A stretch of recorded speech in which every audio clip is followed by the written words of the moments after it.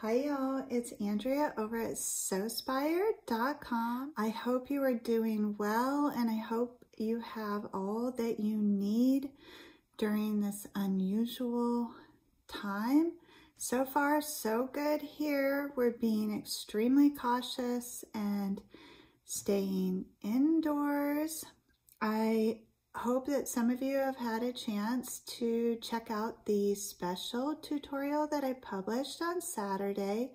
Today I'm here with a fun project for you, and this project is perfect for children. So if you have grandchildren or your own children are home and out of school at this time, this would be a wonderful opportunity for you to teach them how to sew a very functional and practical product, and it will allow both you and your child to practice your seam allowances and straight stitch. Let me show you what we're going to be making. Isn't it fun? It is a napkin caddy because all of the napkins are sold out in my area, and I do not want to have to start using our paper towels because those are equally as hard to come by. So the large dinner napkins or heirloom napkins, which we made and I'll link to down below for you, are perfect for special occasions and big meals with guests, none of which are happening right now. So what I needed was average napkins, regular size napkins that are perfect for your breakfast, lunch, and dinner. And so what I did was take 8-inch squares and then I put those right sides facing and created these little miniature napkins, or I'm calling these everyday napkins. And then I figure we eat 3 meals a day and there are 4 of us. And so that's where I started with the quantity, but I'm just going to keep making them until I tire of this particular project so that we have a nice stash of them on hand. Now you can of course put these in the washing machine, but I am thinking what I'm going to do is hand wash them in, you know, just like a large bowl with really hot, like boiling water. I'll put the boiling water in the dish with some dish soap and then let them soak, maybe stir them with a wooden spoon. And then as the water cools, I'll rinse them out, and I'm going to just let those air dry. And the reason I want to do that is I don't want to get like a lot of fabric softener or laundry detergent in them, since we're going to be putting them right up to our face and such, but I do want to have a way to sterilize them. And then the second reason that I'm going to hand wash is because air drying is going to give them a little bit more rigidity and they'll feel more like our paper napkins. So that's my thoughts on how to care for these. Then in addition to teaching you how to sew the napkin, which is a perfect project for the kids, I'm also going to teach you how to sew the sweet little caddy that holds these perfectly. And I just want to give a shout out and a special thanks to Sewspire patron and subscriber, Kathy. Kathy recently traveled to Australia. In fact, she was there during the wildfires, and she brought me back this amazing Australian fabric. And so Kathy, I was saving this for a really special project. I am so grateful for your kindness, and I just want you to know that you will be with us every night and be well thought of, and your gift is graciously appreciated. So we're going to begin with the napkin. Again, this is super simple, perfect for kids. And for me, actually, I let Isabel do about half of them, and then I finished the off, and it was kind of like that mindless, meditative sewing. So it was really nice for me to just be able to keep sewing and not have to think too much. And right now, I think that's the kind of projects that we want, right? So begin with 2 8-inch squares, and you can see how gorgeous this fabric is. There's so many colors, just so many interesting things. Again, fun for everybody, right? Isabel asked me which animal I would be, and maybe Kathy will comment and tell us for sure the name, but I would be this one right there, right now. Yeah, I think that's what we need right now. We need to all harness that. Yeah. So anyways, you take your 2 8-inch squares and you put those right sides facing, and then using a very narrow seam allowance. I want to say 3/8 of an inch, but I think it's even less than that because I just line the fabric up right with the edge of the machine foot. You use whatever you're comfortable with, just be consistent. I'm going to stitch around 3 sides, and I'm going to leave one side open to turn and press.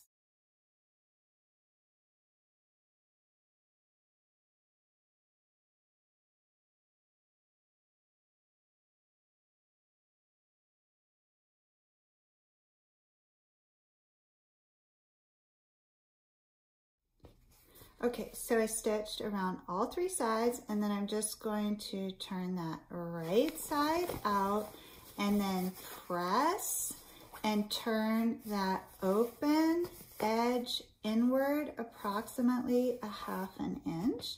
And I have one here that is already pressed. The turtle would be my second favorite graphic or animal or creature. And then I have that top edge pressed.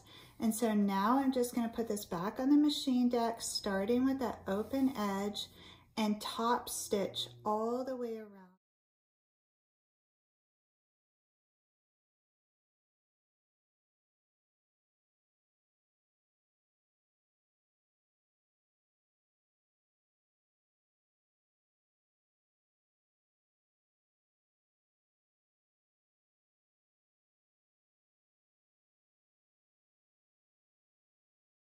And then that completes the napkin. You can see they're super simple to sew, perfect for kids. You just might have to help them with the ironing, and then obviously stand nearby to make sure everything's under control. And you can make a lot of these in a short amount of time, as Isabel and I have. And then now I want to show you how to make the cute little caddy that holds these absolutely perfect when they are folded in half. If you wanted to fold them in quarters, you could put them in there and probably hold even more of those. But I have right now, I have 15 finished and in mine, and there's still plenty of room. I could fit a lot more in there. So it's a good size caddy with room for the larger family. Little caddy, you're also going to be working with the 8-inch squares. Cut one of your 8-inch squares into quarters to create 4 4-inch squares. Those are going to be the sides of your caddy.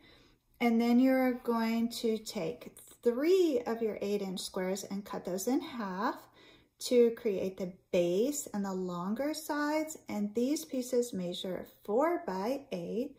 So in total, you need 6 4 by 8s and 4 4 by 4s. And this process just uses my T method of construction.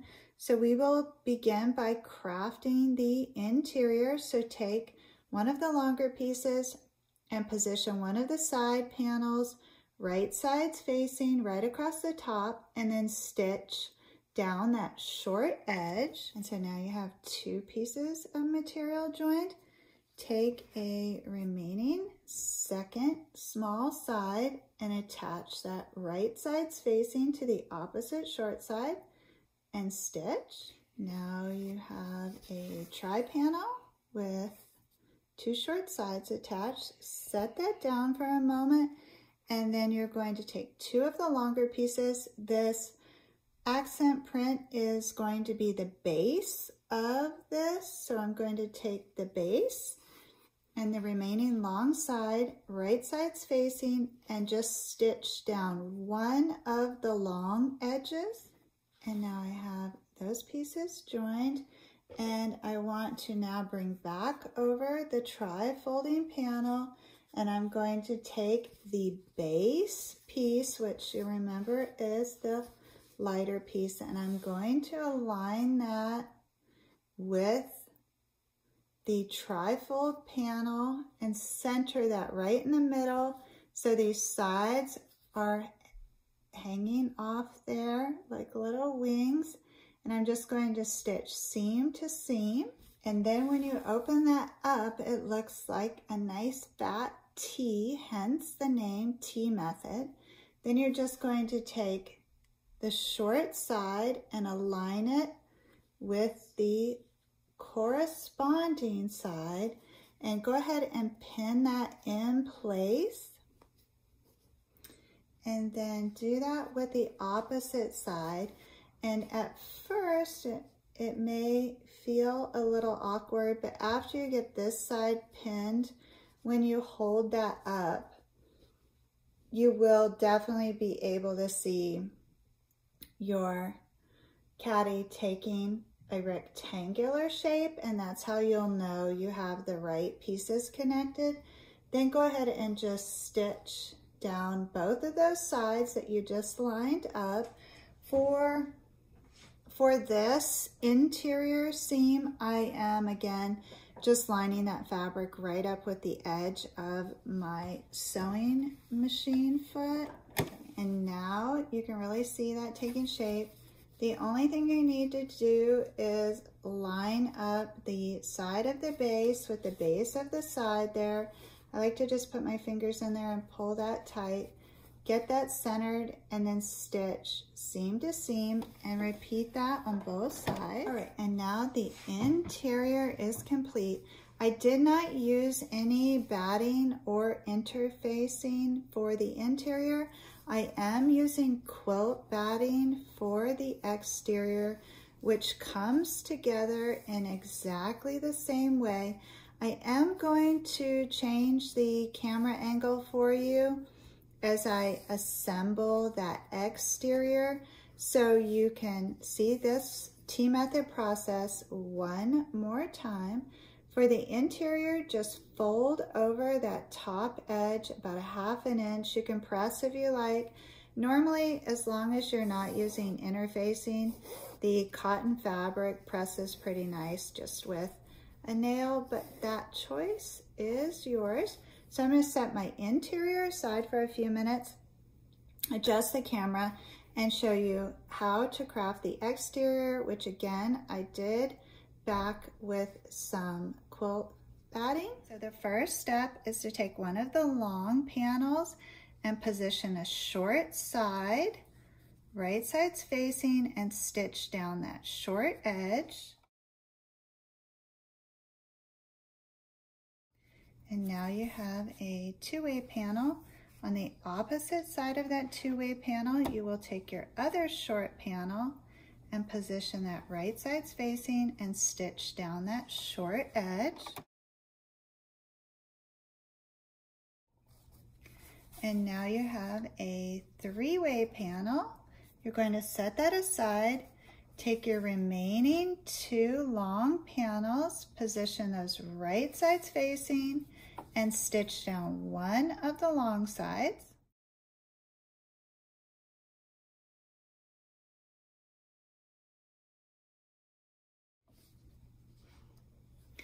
And now you have a two-way panel here.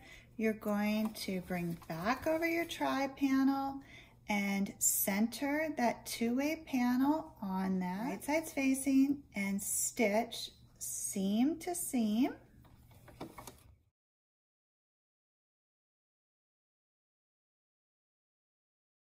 That's going to create your giant T. Then you're going to take the sides and pin those to the opposite corresponding side.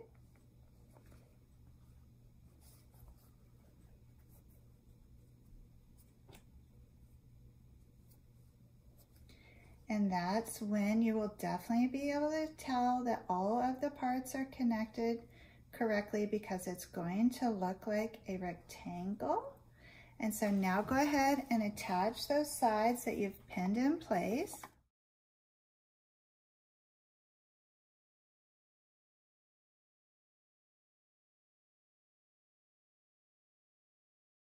And so now the last thing that you need to do is close up the bottom there, and you just align everything and then stitch seam to seam.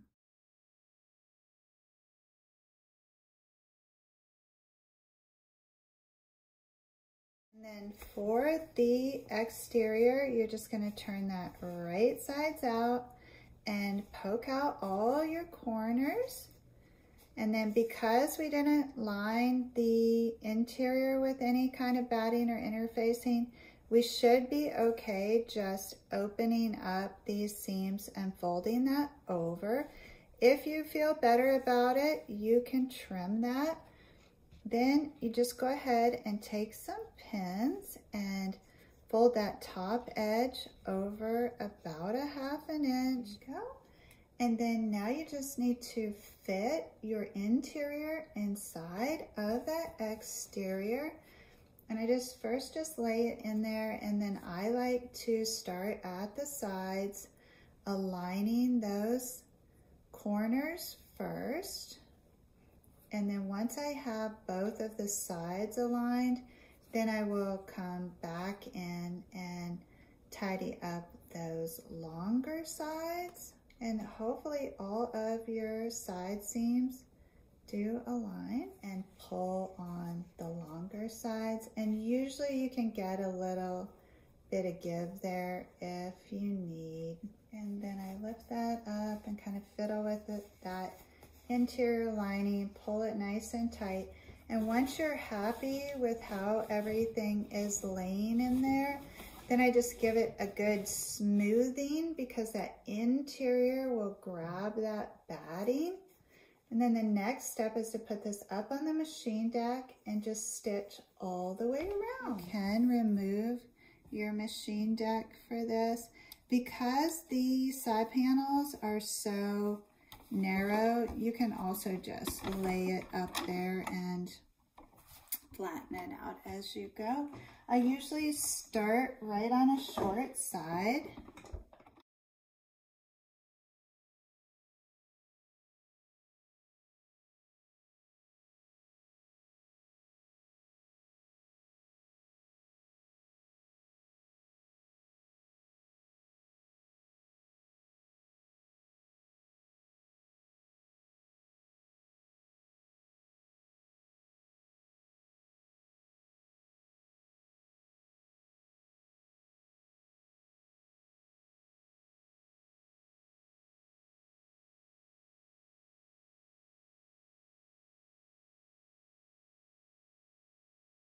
Okay, and then the caddy is complete. Again, just smooth that and stretch it out as needed. If you did not want to put napkins in this, you also have the option of folding over that edge there, and you can create a little more shallow caddy that might be nice for organizing utensils and such, or office supplies or drawers. So there's a lot of options for this little caddy beyond the napkins.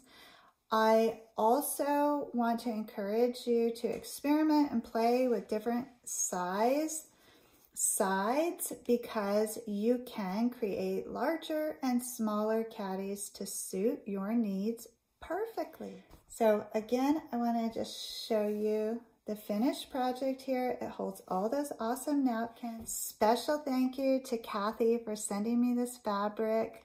I hope you approve of the use for it, and I'm excited to hear what everyone in my family thinks of the napkins this evening. When we sit down to eat dinner, I will have those on the table. Before I say goodbye, I just want to give you a look at some of these prints. So I'm just going to hold those up and turn them around so you can see how gorgeous this material is. And I still have quite a bit left. And then you can tell me in the comments which animal or depiction is your favorite. This bird is pretty fabulous too. And the flowers, oh, you know I love flowers. And maybe Kathy knows the names of all of these animals and can share with us too. Really, really pretty.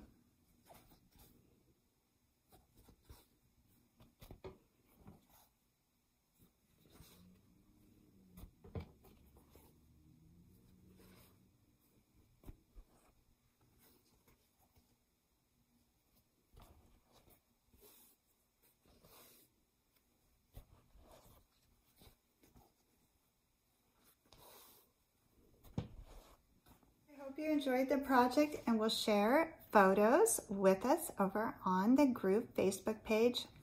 This Friday at 2 p.m. I am going to be doing a live streaming over on the group Facebook page. So if you are a member over there, I hope that you will join me then. I think it's just going to be a chat, just a little check-in to make sure everyone is doing good and give us a little opportunity for everyone to connect and know that all is well where they are. And then I will also be publishing my weekly blog post on Friday over at Sewspire.com, Behind the Scenes with Andrea. And that's when I have the look through the design book. And that is generally an unpublished video, so you will not get a notification for that when I upload. You just can head over to Sewspire.com and that's where you can find that video. And then I'll see the rest of you next Tuesday for another sewing project. Until then, as always, please know the creative genius in me will be celebrating the creative genius in you. Have a beautiful week, everyone, and be well.